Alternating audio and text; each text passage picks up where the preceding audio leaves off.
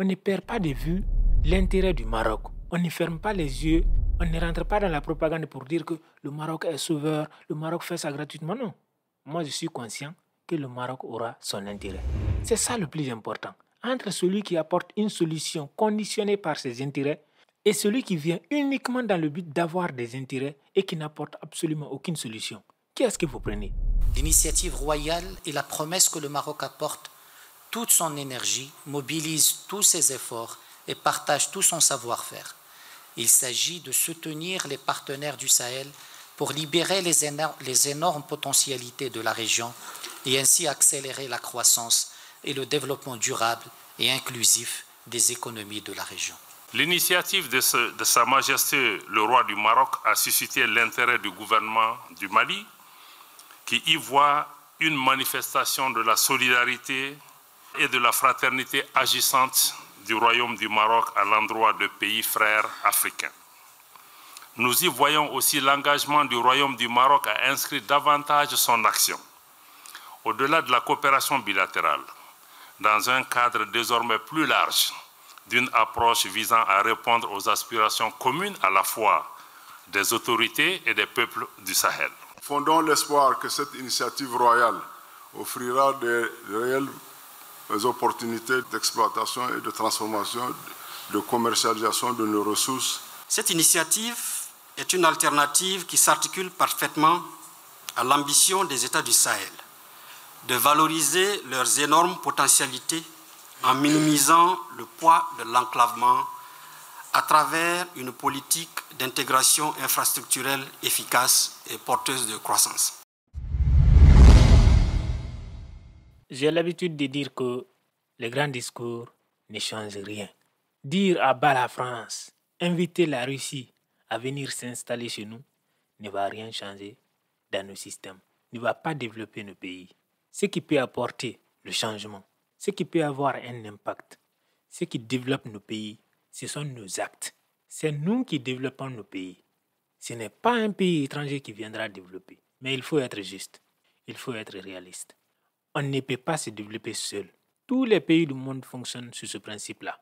Malgré la guerre en Ukraine, les échanges commerciaux entre la Russie et l'Europe de l'Ouest continuent de perdurer. Le problème des pays africains, le cas particulier des pays francophones de l'Afrique, c'est le fait de collaborer avec des mauvais partenaires. Même si vous êtes quelqu'un de courageux, que vous avez de grandes ambitions pour votre pays, s'il y a une puissance étrangère qui est capable de venir te massacrer dans ton propre pays parce que tu essaies justement de prendre des décisions favorables au progrès et au développement de ton pays, comment tu t'en sors? Dans ce contexte, tu as besoin de l'aide, du soutien de tes voisins. Ce qu'on appelle les pays frontaliers, les pays frères. Sauf que nous savons tous ce qui se passe. Lorsque la Guinée a pris son indépendance en 1958, la France passait par les voisins de la Guinée pour harceler la Guinée. La Guinée a été isolée, intimidée et harcelée par la France grâce à l'aide des pays voisins de la Guinée. Vous devez comprendre une chose. La France n'a pas organisé l'assassinat des révolutionnaires africains depuis Paris. Non. C'était depuis le Sénégal et depuis le Gabon. Le Gabon est l'un des pays où la France a organisé le plus de massacres sur le continent africain. Donc, ne vous trompez pas. Les pays africains sont ceux-là qui ont aidé la France à mieux contrôler l'Afrique. C'est pour ça que je trouve que le Maroc est un exemple de pays africain à suivre. Quand la Guinée a pris son indépendance, sur le continent africain, le Maroc a été l'un ou alors le seul pays qui s'est levé et qui s'est tenu aux côtés de la Guinée. Le Maroc est l'un des seuls pays africains aujourd'hui qui apporte son soutien sur le plan politique, mais aussi sur le plan de l'éducation à la majorité des pays de l'Afrique subsaharienne. Au Maroc, il y a des boursiers ghanéens qui viennent apprendre le français et ensuite poursuivre un cursus scolaire. Pourtant, le Ghana n'est pas un petit pays africain. C'est pour vous dire l'importance du Maroc aujourd'hui pour l'Afrique en général, mais l'Afrique subsaharienne en particulier. Je ne suis pas là pour chanter pour le Maroc. Je suis là pour parler des faits. Les pays du Sahel ont été isolés, abandonnés par leurs voisins, par la CEDEao, une organisation sous-régionale que les pays du Sahel ont contribué ou ont participé à la création. Le Mali mais aussi le Burkina sont deux des pays fondateurs de la CEDEAO. Mais au Mali aujourd'hui, au Niger, au Burkina Faso et en Guinée, la CEDEAO est beaucoup plus perçue comme une organisation ennemie plutôt qu'une organisation sous-régionale qui est favorable à notre libération. Le Maroc s'est levé et le Maroc a tendu la main aux pays du Sahel pendant qu'ils en avaient le plus besoin. C'est ça une vraie amitié. Quand tout va bien dans votre vie, c'est très facile d'avoir des amis. Mais quand vous êtes au fond du trou, quand vous êtes menacé par les grandes puissances internationales, il n'y a que très peu de pays qui sont capables de vous tendre la main.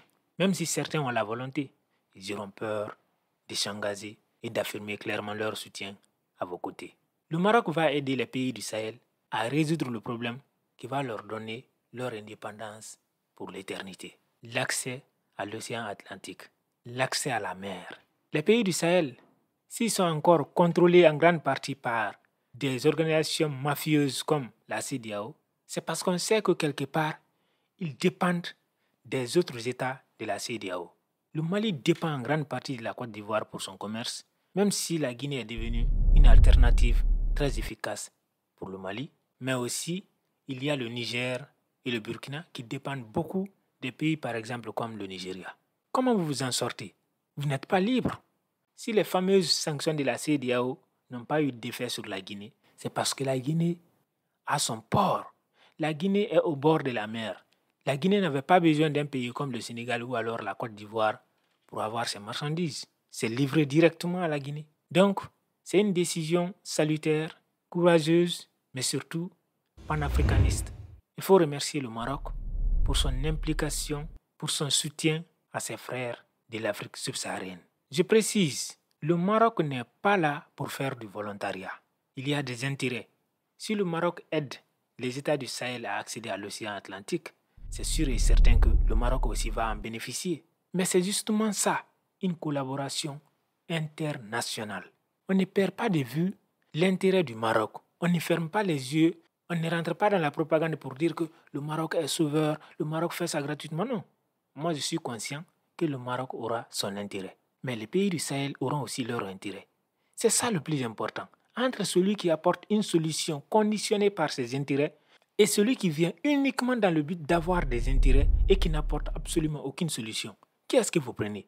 Moi, je préfère celui qui vient avec des solutions concrètes conditionnées par ses intérêts. Je suis partant pour ça. Et laissez-moi préciser un truc. Le Maroc a essayé de rentrer dans la CEDEAO. Ça aussi, c'est une information que je vous donne. Le Maroc a tenté de rentrer dans l'organisation sous-régionale ouest-africaine. C'est pour dire que depuis trop longtemps, le Maroc est vraiment intéressé par une collaboration sud-sud. Mais nous savons tous, la CEDEAO n'est pas une organisation indépendante. Si le Maroc rentre dans la CEDEAO, ceux qui contrôlent la CEDEAO dans le noir ne vont pas avoir autant de pouvoir. Ils ne pourront pas contrôler le Maroc. Or, ceux qui contrôlent la CEDEAO dans le noir ne veulent pas que les pays de l'Afrique de l'Ouest ouvrent les yeux sur leur potentiel. Ils veulent nous maintenir dans le doute, dans la peur, dans la division. Donc si on est un peu intelligent, on peut facilement comprendre pourquoi la candidature du Maroc a été mise en suspens. Jusque-là, les gouvernements militaires du Sahel ont montré la voie et on espère qu'ils vont apporter des solutions sur le long terme.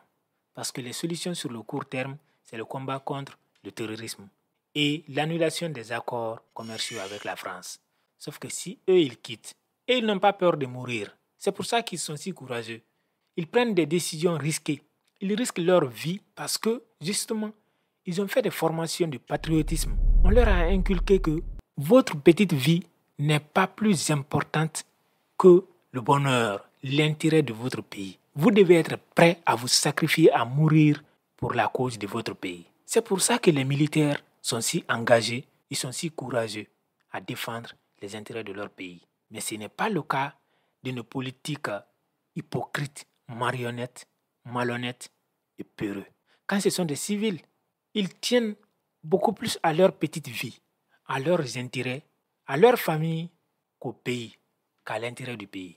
Et malheureusement alors, les conséquences, c'est qu'ils se plient à la volonté de ceux-là qui les menacent. Ils cherchent leurs parrains en Occident, ceux-là qui vont les protéger, même s'ils sont nuls, même s'ils sont nuisibles pour leur peuple. C'est pour ça que des présidents comme Paul Biya peuvent passer toute leur existence au pouvoir sans jamais être inquiétés, parce qu'ils sont protégés par ceux-là qui les ont mis au pouvoir. Cette vidéo arrive à sa fin.